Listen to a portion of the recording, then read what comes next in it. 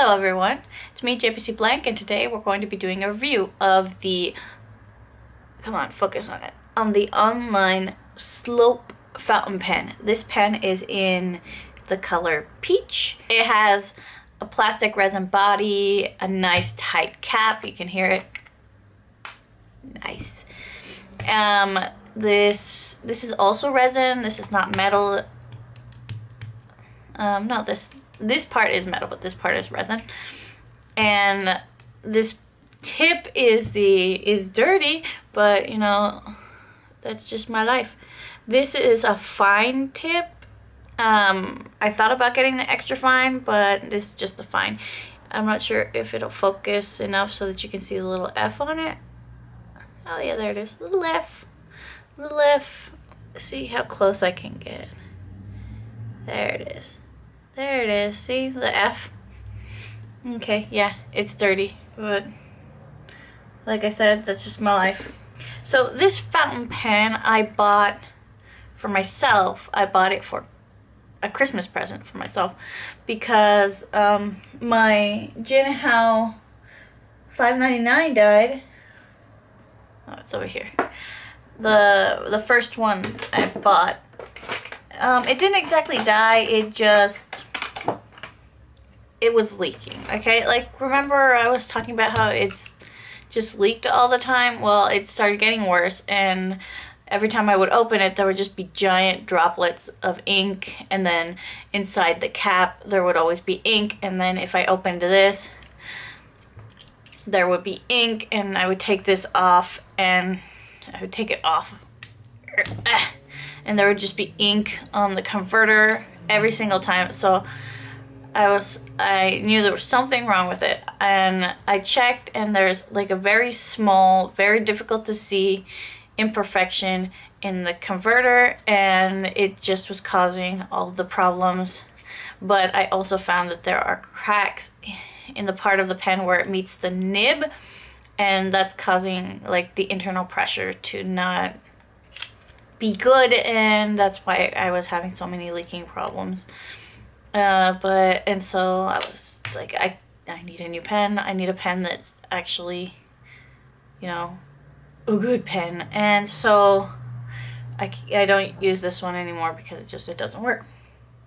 Now with the rose, I think this color is called. I think this is rose. The rose pen I was using for my purple ink, which is for all of my, for anything that has to do with like witching or crafting. This is the Monteverde Purple Mist ink, so this is the ink that I was using for that. So you can see it doesn't have, I haven't used it a lot, but mostly because of the leaking in the pen, I didn't want to use a lot of my purple ink. And then for everything else that I was writing, I was using my Monteverde Rose Pink, which is probably my favorite color ink. I love this ink so much. I love it so much. It's so pretty. It's girly. I love it. It's my favorite. Goulet Pens was having a sale on the online slope pen, particularly, that came with a free bottle of ink, a free bottle of Monteverde ink. And since Monteverde is my, well, I would say favorite, but it's actually the only ink that I own, and I was like, yeah, ink, awesome. And it said 90 milliliters, and I said to myself, well, these are 30, so 90 is more. That's great. But I didn't realize that 90 meant that it was the size of a perfume bottle. So I have ink for the next 20 years. So that's great. And so I bought the pen in color peach, and so this now has my main ink, which is actually this, which is Purple Rain. So this is the Monteverde Purple Rain ink, and I chose Purple Rain particularly because it's more of a pinkish purple and not a super purple, and Purple Mist is more of a purple, which I like. And so I'm still using Purple Mist, but I'm using my rose gold Janic 599 metal version, and this is a much better pen than than this one. Actually, I think this pen is probably even better than this one, if I'm being honest. Like this one, this has been a good pen ever since I bought it. You know, I've had no leaks. I've had no problems. There's only this little weird thing it's got going on where somehow ink ends up inside. And I can't do anything about that. I can't get that out. I can't get that out. And I don't know. Like, I've taken the pen apart. I've tried to get water in there, trying to clean it, and I can't. I can't. I don't know. It's weird. So this is my witchy, crafty, all of that stuff pens. If I want to sketch, I'll use this pen, and this one has purple mist in it. So that. And then, so this is a review of this. I don't know why I keep talking about my other pens, but we're talking about this pen. So this pen, it's a really light. This one is heavier. So this one's really light, and it's actually pretty tough. When I got it from Goulet, I'm gonna insert some pictures. It had, you know, it came in the box. It had the Tootsie Pop, which I ate, and the big bottle of ink. And so this pen, it has a nice rubbery grip. It's not super rubbery, but just rubbery enough so that it's not super squish. It's not squish, but it's grippy is what it is. And so right now this has Purple Rain in it, and the lines it gives are nice lines. Let me move you guys so that you can get a better look at what's going on, because you're really far. Okay, how's that look? Does it look good? I think so. Okay, so I'm right-handed, so you're gonna have to see this upside down. So, the way it writes is actually pretty smooth. The only thing is, I think this is human error, but sometimes, like, it skips. And I also want to talk about a little something that I noticed when I took it out of the box. Where is it? Where is it? Here. Okay, you see that scratch? I'm not sure if you can see it very well, but that scratch right there, ignore how ugly my nails are.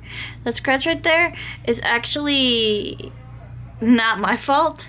It came like that, and I threw away the box already, but on the box it has this just line like from a box cutter. So I think that this pen in particular was probably on the top of the box, and it got cut by a box cutter. Like, that doesn't affect the functionality of the pen or anything. It's just something that I noticed happened to my pen. So, you know, that happens.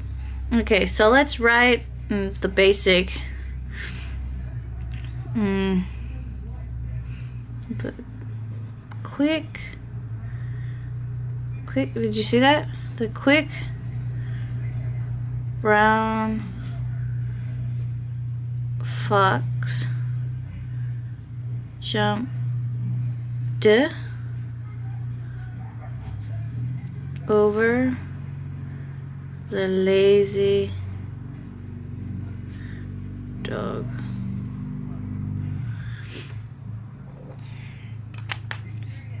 Okay, so here you can see the color of the ink, and you can also see where it skipped a little bit here on the brown, on the B, where it just didn't write when it was going up. And I'm not sure why the pen does that. I honestly think that it's me, because if I hold it a different way, then it'll behave.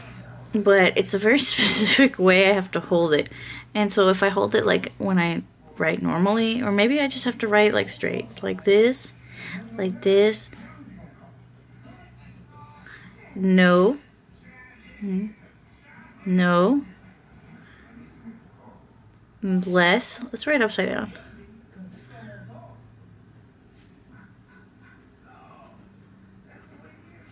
Why can't I keep forgetting the I?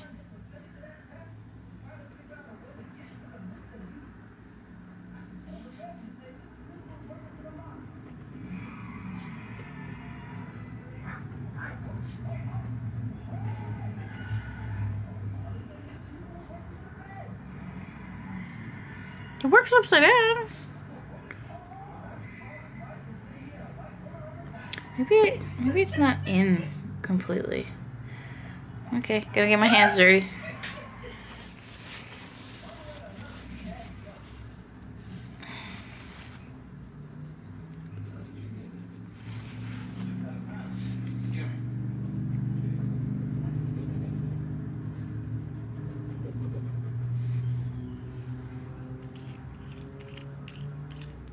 Let's open her up. Our answer. I have no ink. I wasn't paying attention. And now here I am trying to make a video and I don't have any ink. Okay. That explains it some. But it always skips unless it's completely fresh. So maybe I just need to make sure I have a lot of ink in it. But the converter is real pretty. And nice. Let me fill this up and then we'll continue with the review. Okay, so while I was inking up, using, of course, my giant bottle of ink, I noticed that there's probably something that does bother me about the pen, but I think that's just the way the pen is that there's no snap when you put the converter in it. See, it's in there. I know it's in there. If I tug, it doesn't come out. But there's no snap. No snap at all. So I don't feel like it's secure. I know that's probably not true. It's probably very secure because no ink has ever come out of it since I put it in. But it just doesn't feel, you know, I like a good snap. You know, that's just me. I like it to give me a snap. So that I know it's in there, right? Like with a cap, you put it on, snap. You know it's on, you know it's good, you know it's not gonna be flying off. I think this pen has a snap when you put it in the converter. Let me check. Make the ink go down because you don't want it all over your hands. Let's see. Yep.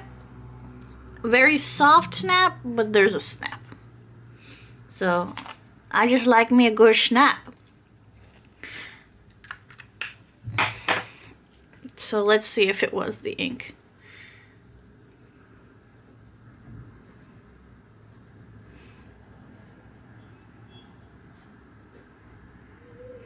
Yeah, look how juicy that is. Can you see how juicy? Let's look at juicy. Get up a little bit. Juicy. Juicy. That's some juicy ink. Look at that. Big old drops. So I think that all of my problems that I've been having for the past week are because it had no ink.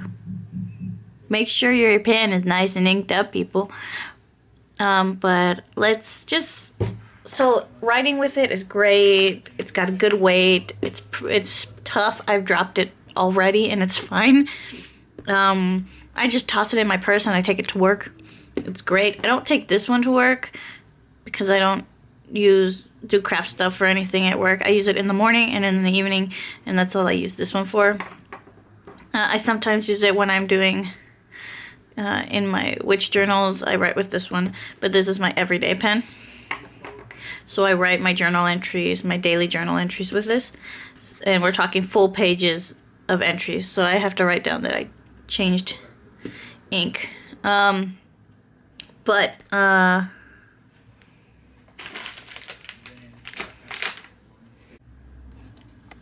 So something else about the pen that I thought would be a good thing to talk about before, you know, I end this would have to be the feedback. I know a lot of people find feedback really important when it comes to pens.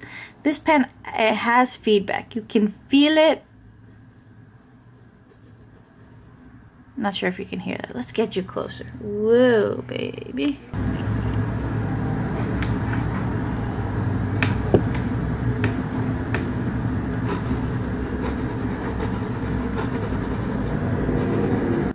So this pen has good feedback, but it doesn't feel scratchy, which is something I really like. I don't like pens that are scratchy.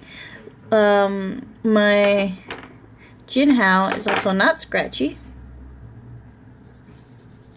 This Jinhao is actually smoother when it comes to writing than this one. This one doesn't feel as much like it's just gliding across the page. This has feedback. You can feel the texture of the page. Unlike this one that just kind of glides over it like glass. So if you like a pen with feedback, this is a good pen. It doesn't feel scratchy. It has texture, I think is what I would say. Okay, so real quick, final thoughts because my camera's dying. So this pen is a really good pen. It's a really good starter pen. It's a really good pen if you're trying to ease your way into some more expensive pens. Eventually I'm hoping to get more expensive pens, but this is like a step forward.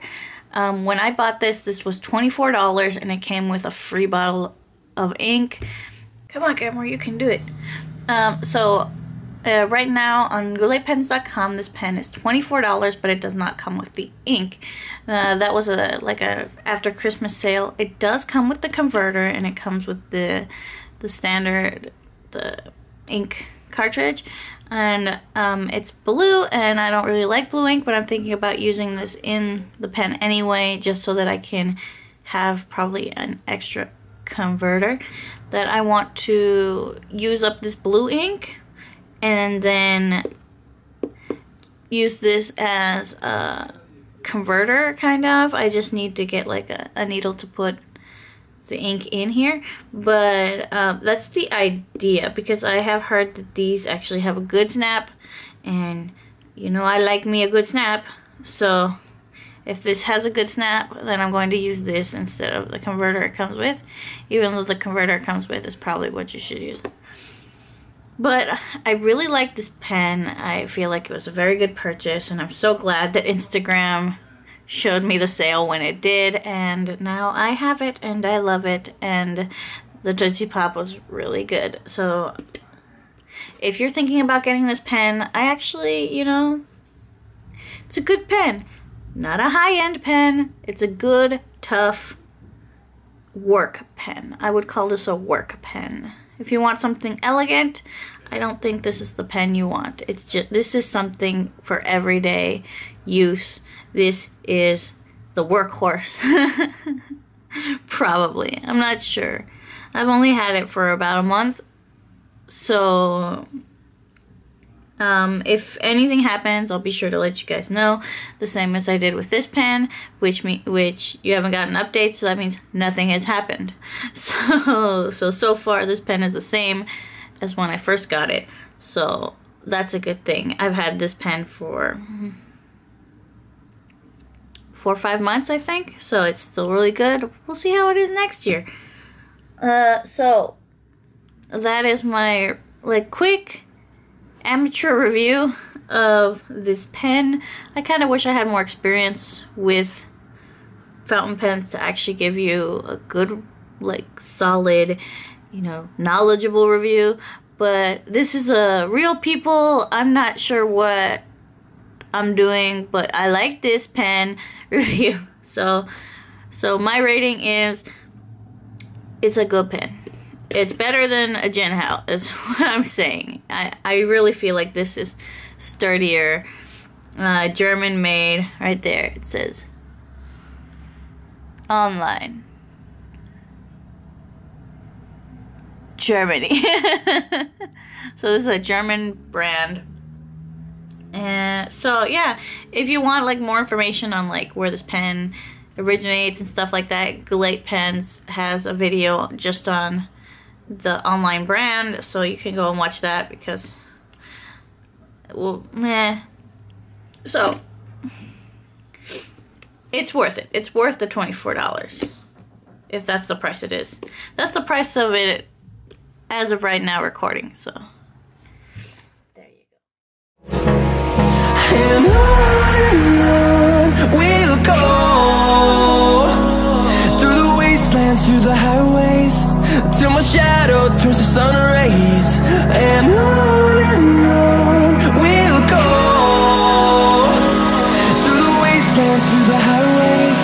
And